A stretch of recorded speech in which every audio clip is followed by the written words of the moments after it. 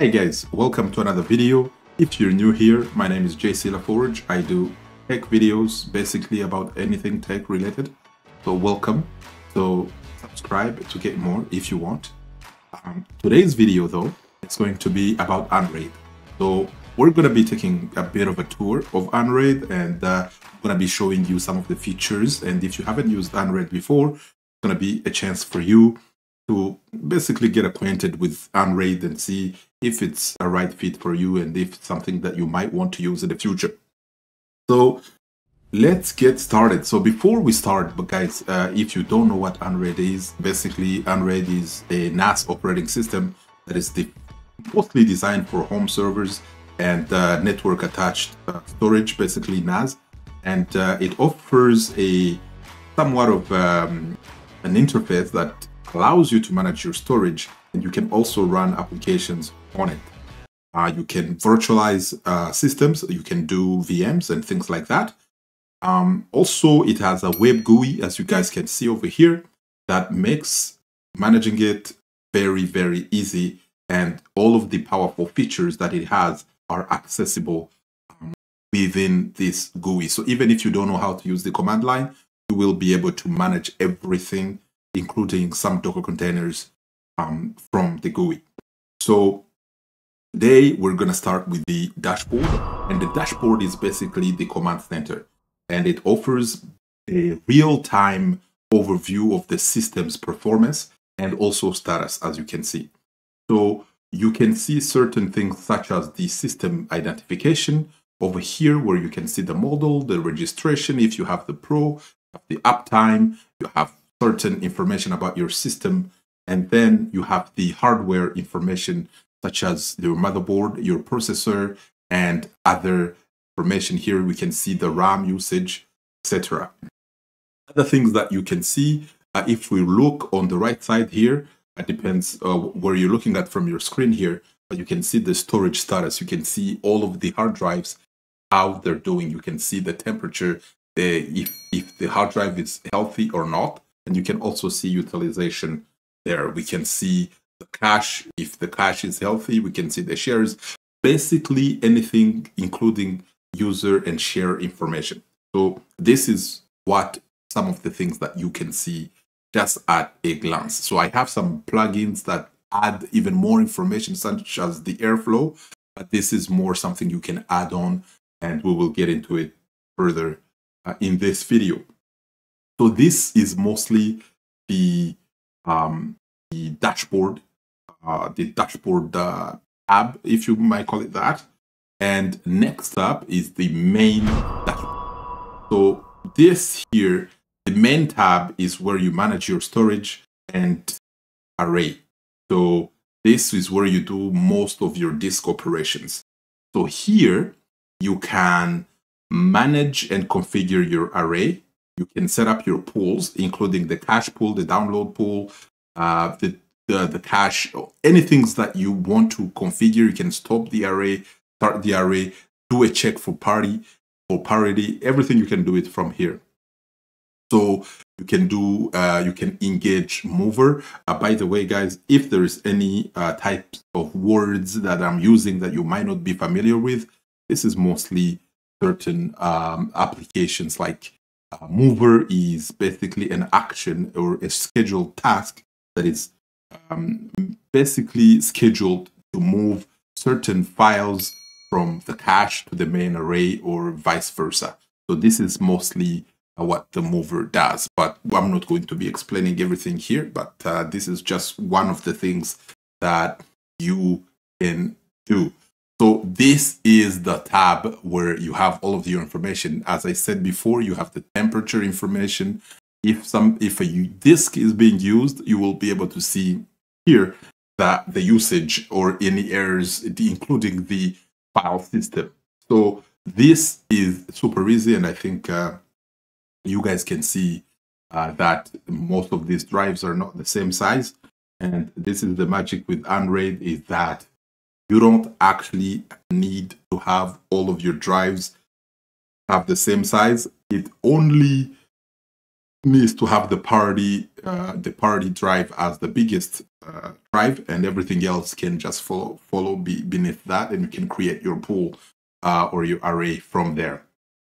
So to the next tab, we have the shares. The shares, guys, it's super easy. So basically, here is where you create and manage new shares and modify them, modify the rights and different things to that. You can also change or set the permissions to each share.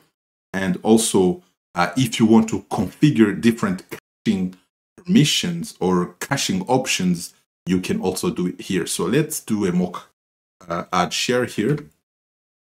And we'll do, I'm gonna zoom in for you guys to see everything clear here.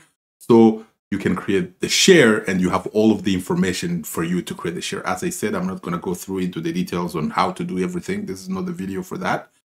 If you guys want me to do a video on anything you see here, you can just put it in the comments below. And here is where you create your shares. You have users. So normally you have the root user, which is the main user that comes whenever you install with your operating system, your Unraid, and root is already there and it's installed. Here you guys can see that other than changing the root password, there is nothing else going on here. Settings. The settings is huge. This is where you do most of your operations. Not everything, but most of the settings are all here. So you can do pretty much anything you want from here. You can do any types of settings you can see here. So even some of the plugins that you might download from the App Store might have their settings here. So this is the main place where the settings are. And it's where you manage everything, your remote access, your VPN, everything is managed here. Even your themes are managed here. So this is the main place where you will come to do all of the disk settings and network settings. As you guys can see, UPS settings, anything you name it, you will be able to modify or change the settings here. And as I said, this is mostly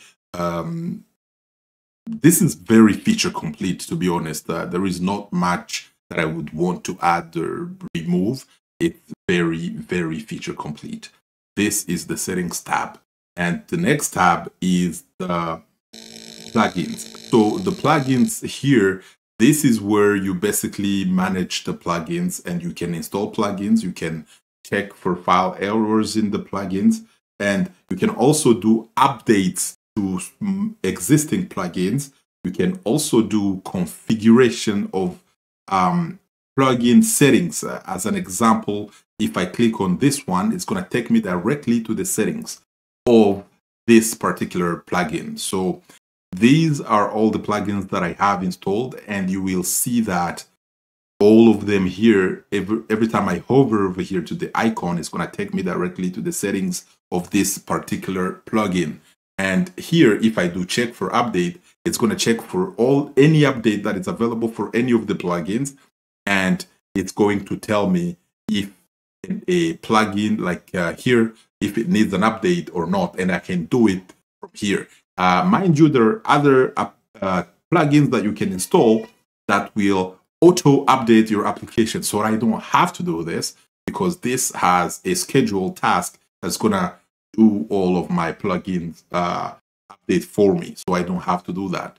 This is some of the things that you can do. The Docker page. Now, so here is where you have all of your Docker containers in a list, and in here you will be able to see every Docker container, and you will be able to manage it from here.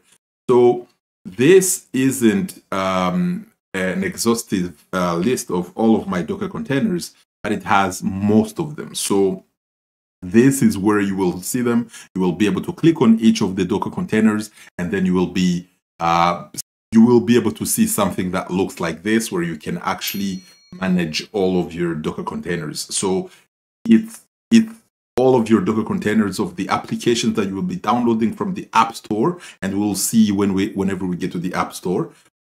Everything gets managed here. You can add the ports, the paths, the label, the devices. You will be able to mark a Docker container as privileged or not. You will be able to do all of the things here. And then when you go back to the Docker list, You'll see the Docker container as to date or not. You can choose the network type. You can create, you can do all of the things here in the GUI without writing any code at all, not even using the terminal at all. If we go to the VMs tab, guys, this is where you manage all your VMs. Normally, my machine isn't powerful enough to run VMs, but if you were to add a VMs, you can see here that they have templates for any type of operating system that you might want to run. So you can see here that they have pretty much everything that you might need to run. And if you don't, if the Docker container, the VM isn't available, or the template isn't available, you can just create a custom one and fill in the information. So just as an example, let's click the Windows 10 here, and then you will see all of the things that we might be able to see. If that works, because I really never come here. So over here, you can see that you have pretty much all the features that you need. There are certain things you have to do, such as like download an image of the virtual drivers. I think you can download directly from here, or you can just download it and import it. So all of the things are done here. You have the form view here, where you can basically manage using like some type of XML file. This is more advanced. And of course, as I said, my computer isn't really powerful enough for me to do that. Here is where I said you can create all of the VMs. You can manage the VM resources such as CPU, RAM, storage. You can configure the VM networking, and also you can monitor the VM performance from the VM tab. Now, let's go to the apps. So this is my favorite place, because here you have such a wealth of applications. So the applications is basically powered by community applications, and this is your gateway to expanding Unraid's capabilities. So here you will be able to browse and install applications, update installed applications, such as this. Here you can see that there is an action for me to update this plugin and this application. So this is some of the things you can do. Also, they have a way to discover some of the applications, as you guys were able to see. If I click home here, you will see that there's so many applications to choose from to do different things here. It's endless. I'm going to zoom out just for you guys here. And as you can see, there's so many applications, and you can, of course, search and even click on all applications. You're going to get a list here. You can see we have 102 pages, and there are more than 2,000 applications. So it's very expansive. And I invite you guys to at least run some kind of trial version of Unraid and just check this out. It's very interesting. So this, you will be able to download anything, and it's one-click install. If I'm going to give you an example, let's do I don't know, Apache. Let's do this one. And as you can see, immediately it loads the form, and everything is pre-filled in. It knows where some of the config are going to go. If I need to modify anything here, I'm going to be able to do it. But this is not the purpose of this video. All right. So now let's go to tools. So tools is basically a various utilities for maintaining and optimizing your Unraid server. So as you guys can see here, we have the diagnostics, hardware profile, new config. You can see some of the notifications that you have archived processes, the system devices, drivers, log, language, you name it. There's so many of the things that if you need to update your OS, mostly you just need to click here. It's going to take you somewhere here, and then you will be able to update. And as you can see, I don't have any update available. But if there were any updates, I would be able to do it from here. So here you can even do your type of, so this is a new thing here to patch your Unraid server. So this is where you have some of the tools that you might need to basically maintain or optimize your server. And that covers pretty much all of the main things in Unraid. And other than this, guys, I don't even know. I don't know. Maybe notifications.